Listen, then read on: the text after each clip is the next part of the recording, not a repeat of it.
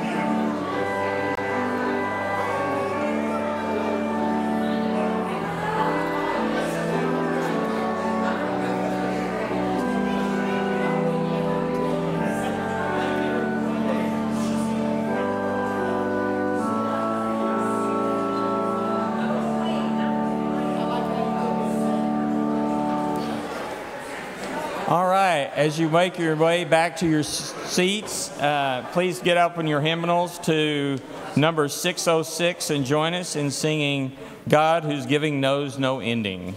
606 in your hymnal.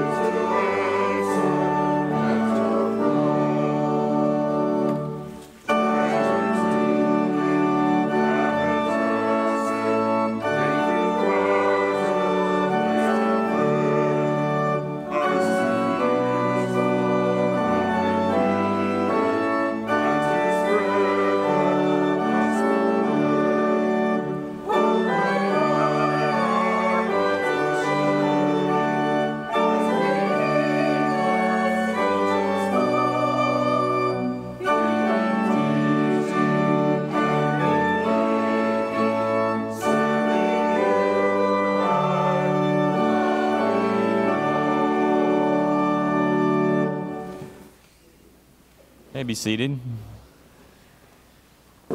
All right, as usual, we have lots of things going on today and throughout this week in our life of our church.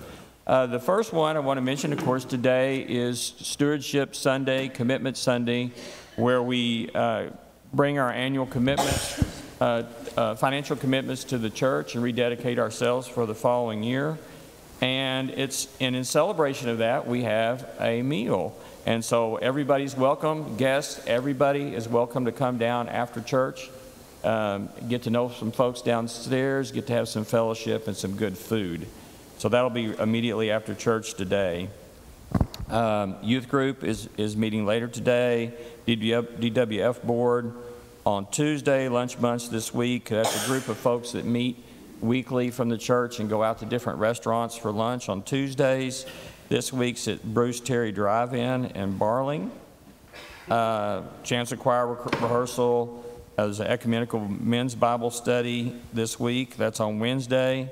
Crazy Crafters have a good time on Thursday. So there are lots of things going on this week and other things that are coming up. So I want to mention some prayer concerns. The first one is I just found out today that Karen Napier's father, Bill Wilmoth, passed away. He was up in his 90s, and so please keep his family, Karen, and their family in your prayers this week. Also, my parents, Jack and Joey Jackson, keep them in your prayers as they're dealing with Dad's cancer. At the moment, they're doing pretty well. They can take visitors at this time, but be sure to contact my mom and kind of schedule that with them. Keep Bob Pulliam in your prayers, and Ben Maxey. He's had eye surgery. I saw Ben here. So good to have you here. Tim Randolph's daughter, Sky, turns out to not have to have the procedure from what I hear, but we're happy about that. And keep his great-granddaughter also in your prayers, as always. She's been on our list for a while. Are there any other prayer concerns that we need to bring forward at this time? Okay, well, let's transition to the good news and celebrations.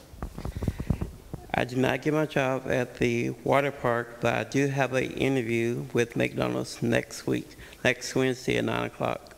All right, so he's got an interview next week, so let's keep prayers for a great interview there. Mike?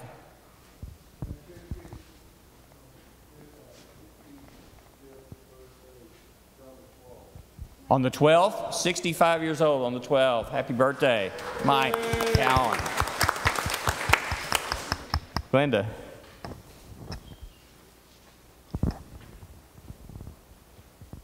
Saturday is a big day.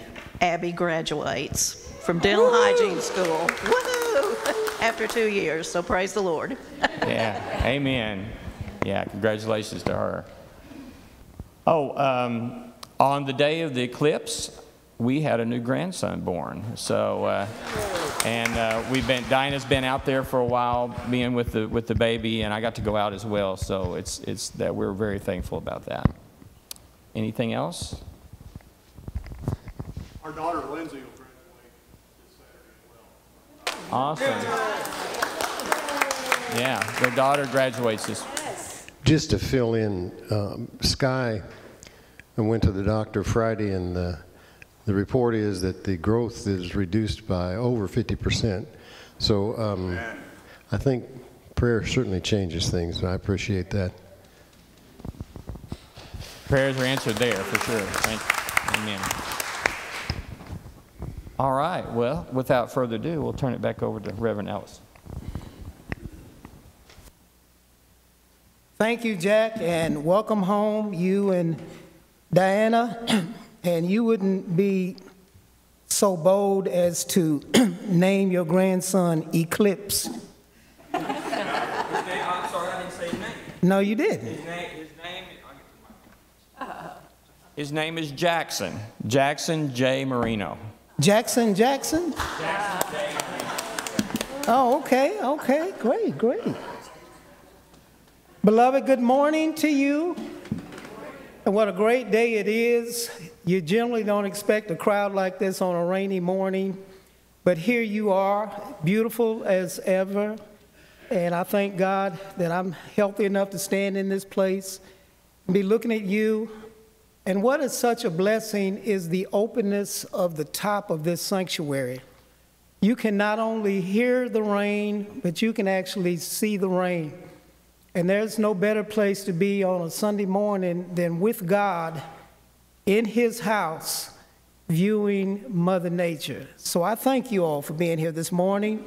I won't be long in what I have to say. I just want to welcome all of our guests who are here today. Justin is here with us, who is the son of Nina. That's your son, right? Did I get it right? All right, good to see you here with your mom. We also have Eric, Dennis, and Mike, who are visiting us today. And I promised them I would not embarrass them. I just want you to know, as you already have felt, that you are welcomed here. You are almost overwhelmed there at the door. I saw all those people converge on you, and I said, I hope they don't run them off. But anyway, by the end of today, you will know that you are probably in the friendliest, most welcoming congregation in all of Fort Smith. At least we think we are, and we're working toward that. So at this time, beloved, I'd like to direct your attention to our call to worship, and if you don't mind, to stand and remain standing for the invocation, pastoral prayer, and the Lord's Prayer. Ascribe to the Lord, O heavenly beings. Ascribe to the Lord glory and strength. Ascribe to the Lord the glory of his name. Worship the Lord in holy splendor.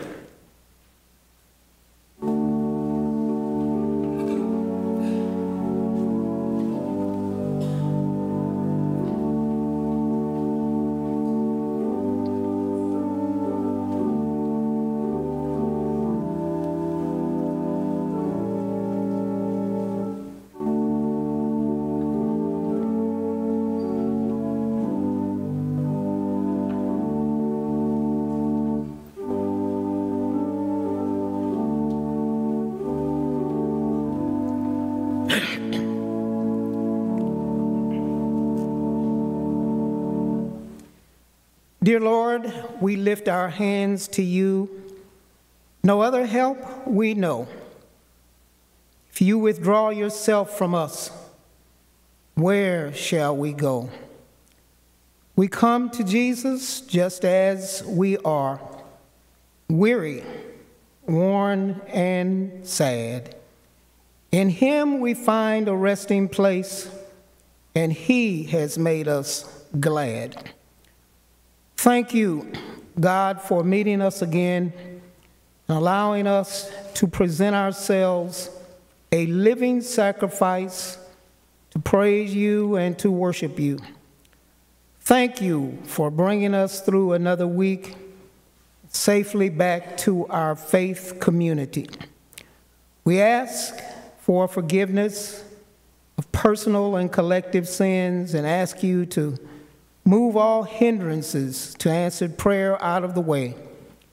We lift up our prayer concerns and our prayer intentions before your throne. Please meet the needs of your people, and especially those who are sick and afflicted with health, personal issues. We lift up the Napier family who's had death. We fear the worst, but we hope for the best. We find our world in division, chaos, hatred, and bitterness. We pray against all the unrest occurring on university campuses around our nation. We ask for peace and mutual understanding. As we begin our month of stewardship commitment, we pray that we devote ourselves to investing our resources to the ministries of this congregation as we continue to make an impact in our community and bringing the unsaved to you.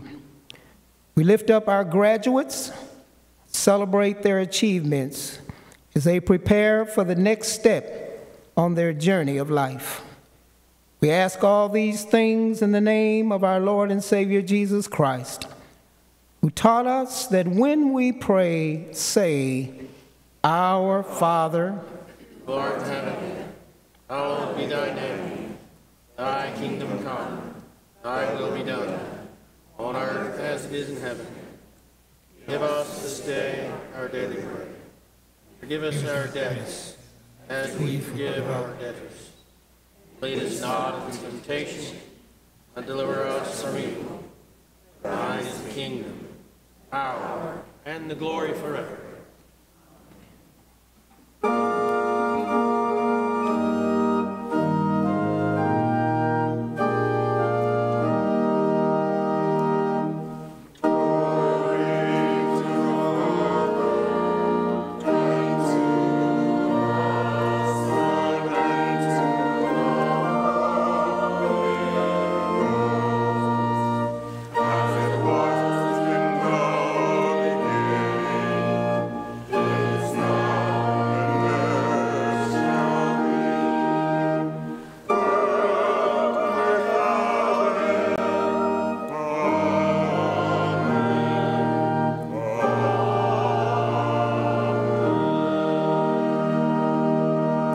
You may be seated.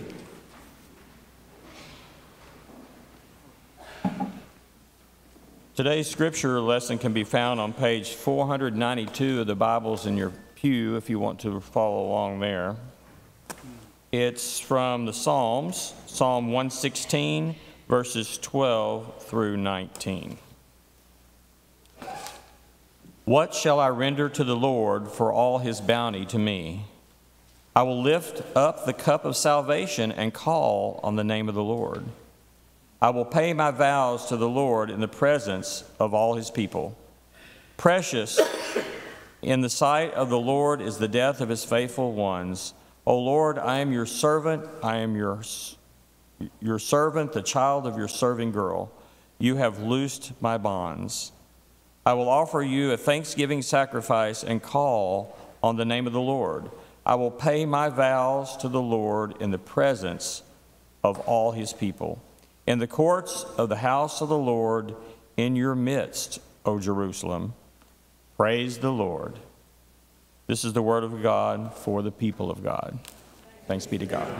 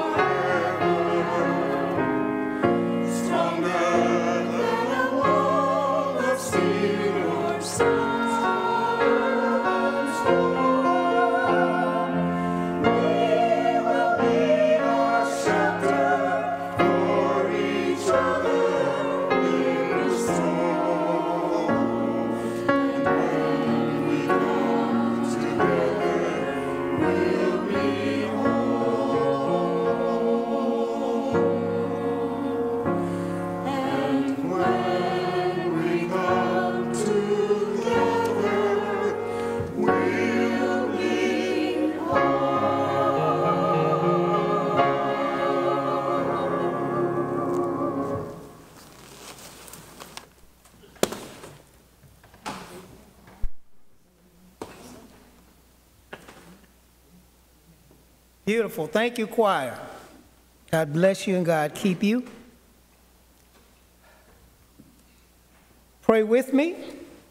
Pray for me. Lord, bless this word. Make it come alive. It's your words and not mine. May they find their way in the recesses of hearts, places that need it. In your name we ask and pray. Amen.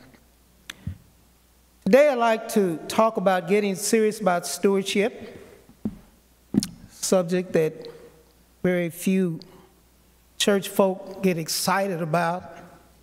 But I have a responsibility to teach the whole gospel, the whole Bible, and part of it is stewardship. In the 116th Psalm, and I hope you have left your Bibles open, they call it fact check. You want to make sure that I am correct in what I'm telling you. 116th Psalm is called a Hallel Psalm.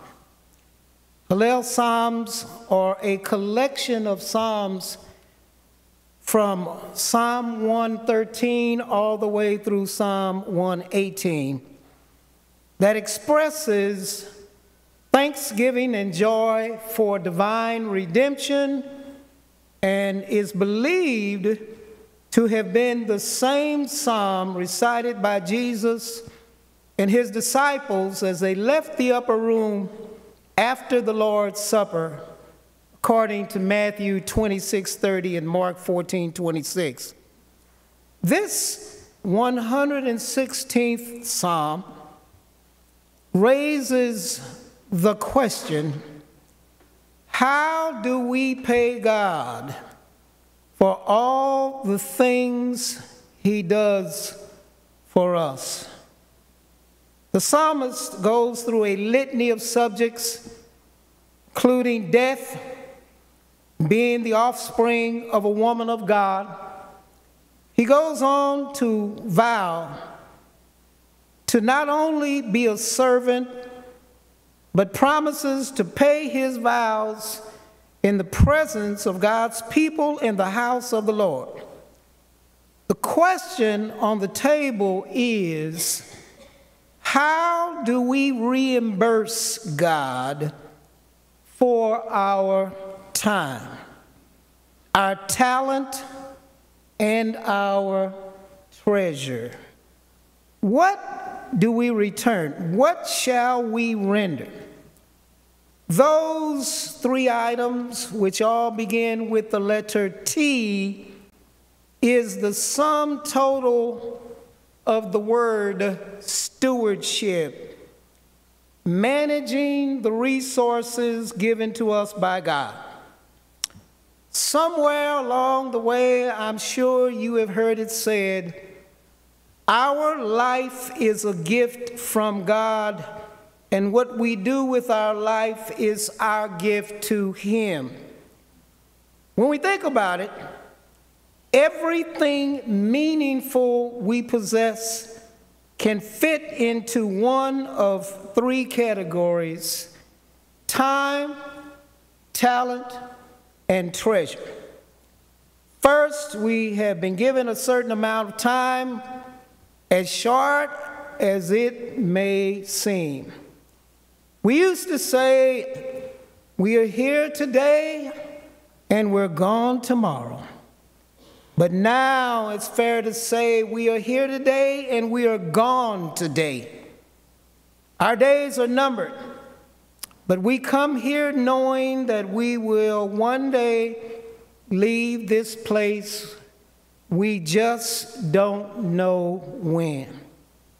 And then second, most of us, not all of us, have all been given a measure of health and strength and the ability to function and to do things to one degree or the other in order to earn a living and to make a positive contribution to society. And those abilities are called our talents or gifts. I used to teach at Mercy that everyone has talent to some degree or the other. And then third, we have been given possessions, both physical and of the human kind. Although we have not all been given the same amount, this we call treasure. Material possessions, including buildings, vehicles, tangible items we use to make life more comfortable. And some have much and some have little, but all of us have something. I have news for us this morning. One day we must all stand before God and give an account of all the time, all the talent, and all the treasure He trusted us with while on our journey through this barren land. I've always liked this passage in Luke 12:48 that says, "To whom much is given, much is required," or much is expected. We must answer to God concerning our stewardship, or how we managed our blessings.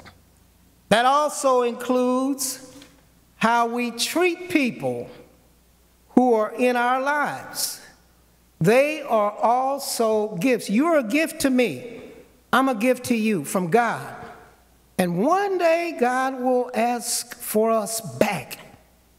That is why you often hear me say, we are borrowed people living on borrowed time.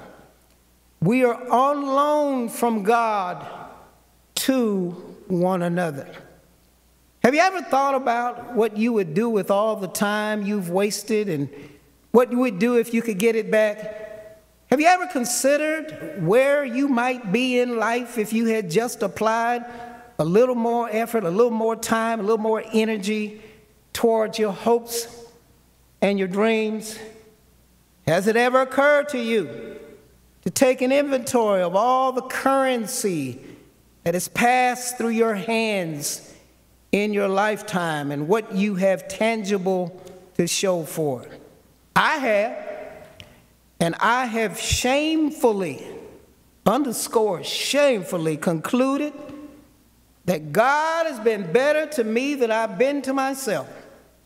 And when it comes to being a good steward of the time He has given me, the talents He has blessed me with, the truth that I have squandered more money than I have saved, I have concluded that there comes a time in everyone's life when they should get serious about the time they have left, what they will spend their energy on, and what they should be investing their treasure in. We should not wait until the doctor tells us we only have a short time to live in order for us to start getting serious about what God has given us. Does anybody here remember the sermon from last week about King Hezekiah, who was instructed to get his house in order? Why does it take some of us a lifetime before we realize that life is passing us by, and some of us have wasted most of our time, most of our talent, and most of our treasure? Why do some young people, not all of them, think they will live forever, have plenty of time to be about their father's business? I can still hear David over in Psalm 27:25 declare, "I have been young and now I'm old." That's my testimony now, folks. I used to be young, now I'm old, yet I have not seen the righteous forsaken nor his offspring in want, the Bible says. I really don't mean to be pessimistic, but there are very few gravestones of people who lived to be 100 years old or more. We just have a few days. The Bible calls it 70, which is 70, and says if we take care of ourselves, that'll be 80, which is 80, and anything past that is a real gift from God. The psalmist raises the issue in 1:16 and 12 when he asked the question, what shall I return unto the Lord? All he's done for me. What am I going to do with the time, the talent, and the treasure I have left? I don't want to speak for the writer of this text, but I really want to believe that he was at a place in his life where he realizes that he has put here to make a difference. And God has given him everything he needs to get the job done. He can't blame anybody else. He has not been serious about his stewardship. I really don't want to put anybody on the spot this morning, but have you ever considered your purpose for existence and how far along you are on your divine mission? I hadn't planned to put this in here, but years ago I was sick, and during that sickness, God introduced me to Rick Warren. I've met him personally, who wrote a book called The Purpose-Driven Life. And ever since that day, and went out to Saddleback and spent a few days there, I realized that all of us were made for a purpose. We were not just made just to be here. God made us, and God put us on earth to achieve, and concluded that maybe time is running out on our hour clock. God did not put us here just to occupy time and space and only to be a consumer and not a producer. God put us here to keep this thing we call humanity going and not to drag it down. There's a scripture found in Luke 19 that says, occupy till I come. In other words, take care of this. That's what he told Adam to do when he gave him the Garden of Eden. Take care of this. What that means is nothing belongs to us. Our time, talent, and treasure are given to us to use while we are here until Jesus comes for us. When I was first called into the ministry at the age of 30, my pastor, Reverend Melvin Broyle, would always tell us that the saddest verse in the Bible, and you might want to write this down, is Genesis 5:27. And this is what it says. All the days of Methuselah were 969 years. This man lived to be 969. They did back in those days, and he died. What a sad eulogy to have to preach at someone's funeral. What a sad epitaph that says they lived and they died. They had nothing to show for their life. What a waste. And what is so troubling about life is there are too many people skipping through life with a casual come what may attitude and happy about it. We were all made for a purpose. I've drilled it home every chance I get that God never made an insignificant person. God made all of us and equipped us with abilities that allow us to make a major contribution to humanity and to the kingdom of God. And God gives us gifts to do it. Gifts like houses, cars, clothes, food, money, in order that we can live and to give back. It's about giving back. He gives us physical gifts, which are our abilities and tangible gifts to use to help others. What then shall I give back? I don't think it's an unfair question. I don't think I'm overstepping my bounds to tell you that God is expecting some of our time, some of our talent, and some of our treasure. He doesn't require all of it, just a portion as a token of our thanks and appreciation. And you may get angry with me, but I don't think God would get angry with me for telling you that God doesn't want all your time. God doesn't want what belongs. He just wants what belongs to him. God doesn't want all our talents, just what belongs to him. You may get upset and say, I'm meddling, but I don't think God would mind me telling you that he doesn't want all our treasure All he wants is what belongs to him. And what belongs to him is a fraction of everything, a fraction of our time, fraction of our talent, fraction of our treasure. That's called tithing in Leviticus 27:30, and it says the tithe is the Lord's. This is not about money. This is about all of life and being fair with God. This is about God loving us enough not to let us play him cheap or take him for granted. And please don't tell me that you are more frightened of the IRS than you are of God. And please don't tell them I said this. I'm going to get in trouble. David, turn off the machine now. I don't want them to hear this.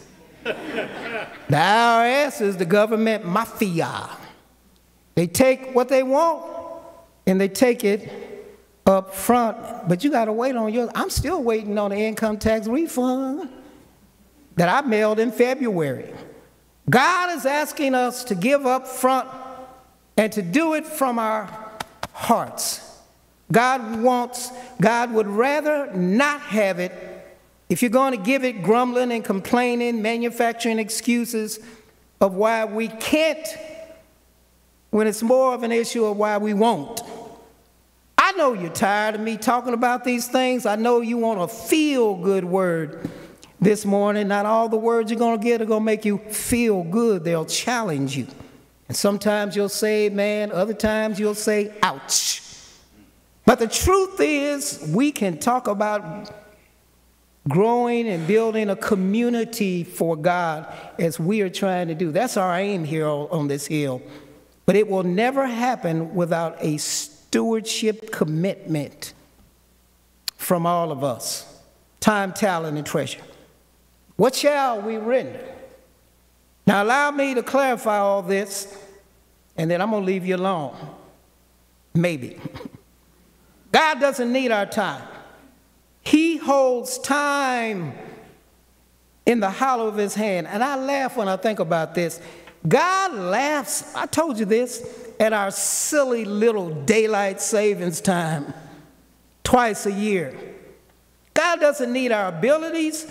What could you and I possibly do for God that he could not do for himself? I'll tell you how you serve God. You serve God by serving others. I love what the headstone says on Muhammad Ali's grave, and this is what he said once. Service to others is the rent we pay for our room and board here on earth. Service to others is the rent we pay for being here. God doesn't need what we call treasure. He who trimmed the sky with silver lining and spread it out on a midnight black canvas and paved the streets of heaven with pure gold, then put up gates made of pearl. What would God do with treasure?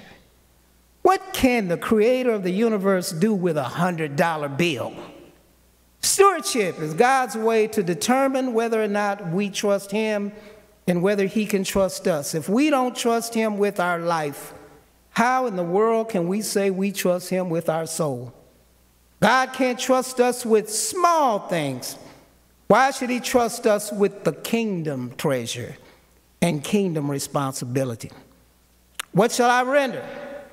Luke declares, give and it shall be given to you, pressed down and shaken together and running over in your bosom. That means we can't beat God giving.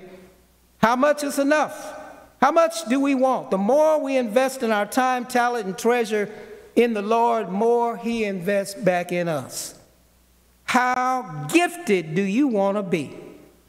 God can empower you with extraordinary ability. How much money do you want? The earth is the Lord's and the fullness thereof. But does he own you? Therein lies the issue. How serious am I about the Lord? The Lord was serious enough about me, to give me life, to make me matter. I was put here to make a difference. There are serious questions I must answer. The major question I need to come to grips with is, what have I done with what I have been given? That leads me to my next question, which is, what could I have done that I did not do with what I have been given? Then I must seriously consider, what will I do with the time, talent, and treasure I have left? But beloved, the most incriminating question of all, and this ought to scare some of us to death, what will God say when I must one day stand before his presence and give an inventory of what I was trusted with? What did you do with the time I gave you? What did you do with the health and strength I gave you? What did you do with those paychecks I allowed you to earn? What did you render? What will I say? Thank you, Father, in the name of Jesus. Amen.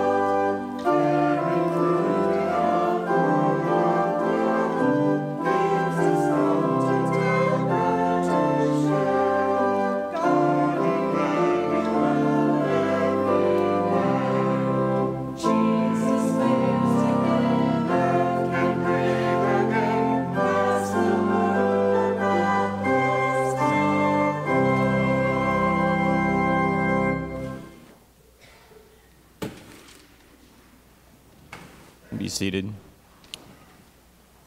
So the other day, Randy Alexander gave me a flash drive with a bunch of history on it from this church. He's put together, spent a lot of time putting together a lot of really interesting history. I'm sure he'd be willing to share that with you as well. And I haven't had time to look through all of it yet, but it's pretty interesting. And one of the things that strikes me right off the bat is that this church has a long history, 175 years of history, and that would not have ever happened without the commitment of many generations of folks. And this being Stewardship Sunday, it made me really think about that. And of course, the word steward, a steward is someone who takes care of something for somebody else, something that belongs to somebody else. And the way we use that here in the church is we realize that what we have is God's. and our time, our talent, our treasure is God's, and we're returning a portion of that to Him. And you'll have the opportunity here in just a minute as we come to the table, in the corners of our table, to place your tithes and offerings. And if you haven't yet done so, you can place your commitment cards there for the year, where you've made a commitment to the church to support the church financially. But also think about how you can also give of yourself, of your time and talents as well. And then after depositing your offerings and commitments, then we go to the most important part of our service, and that is the Holy Communion. And there's a place for you to take the bread and the juice that represents the body and the blood of our Savior Jesus Christ. And so when you come up through the outside aisles, partake of communion, and then go back through the center aisles. Our communion table is God's table. It is open to everyone, no exceptions.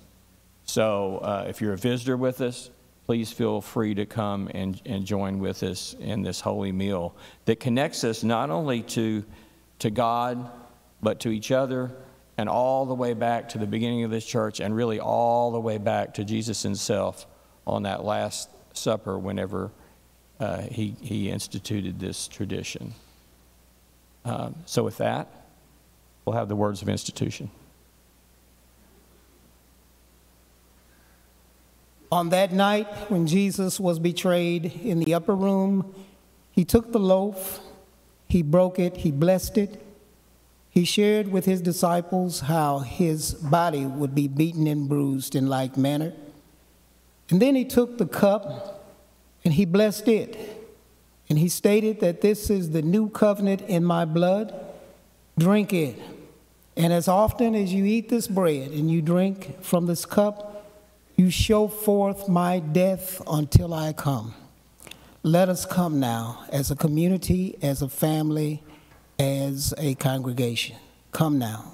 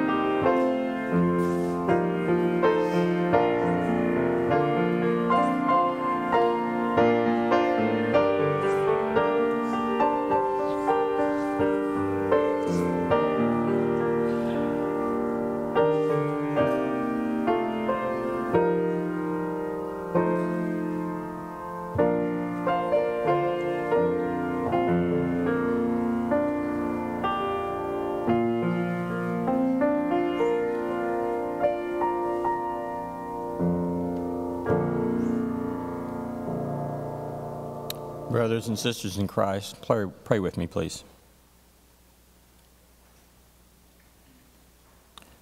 Holy and omnipotent God, you are beyond our power to comprehend. Grant us this day a better understanding of you. God our Father, we often seem incapable of empathizing with those who we perceive as different from us. Help us to treat others like the brothers and sisters of your family that they are. Most compassionate one, we are quick to ask for your mercy, but too often slow to show it to others. Help us to extend your care to those in need. Holy Father, we recognize that even though we do not often acknowledge it, your gifts have placed us among the most blessed humans in history. Please accept these tithes, gifts, offerings, and commitments, and bless them to the work of this congregation on your behalf. Holy Jesus, we often fall short of your example for us. Help us to live as you have taught us, and help us to renew our personal commitments of our time and talents in your service. Holy Spirit, we often become tired and worn down by the world. Refresh us and renew us with your power and your gift of this holy communal meal, so we may walk in the way of the Lord.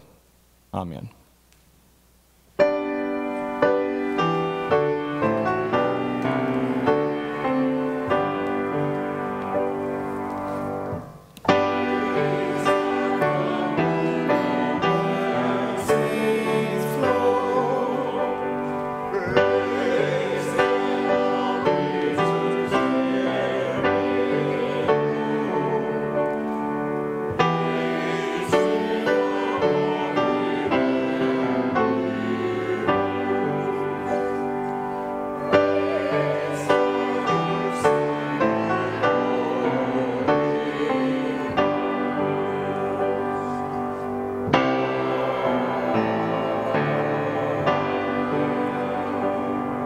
Please remain standing as we will sing together, I Am Thine, O Lord, which is our invitational hymn that declares, I belong to God.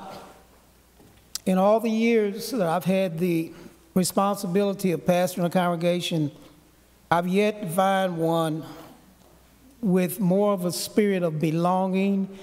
I have sensed here that we belong to each other, and you care about each other. We care about being members of this congregation. And it may be that someone is here today who wants that. Somebody needs that. We're living in a splintered world where people are not finding the peace and the love and the harmony in the communities that they now are in. I invite you to come to First Christian and be a part of something very, very special as we sing number 601, I Am Thine, O Lord. Come if you are here.